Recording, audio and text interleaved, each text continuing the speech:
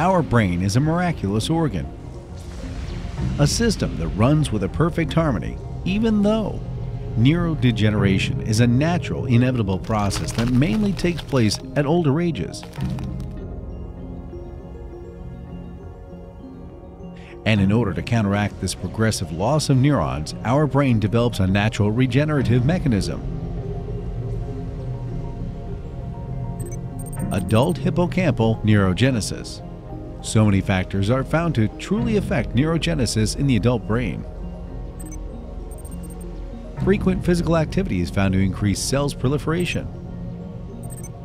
while stress reduces new neuron formations via increasing some endogenous factors such as corticosteroids and glutamates. Brains versus computers. A very old debate that has lots of hypotheses and speculations. But at the end, electrical activity of the brain throughout one's life never stops. Brains, unlike computers, never shut down.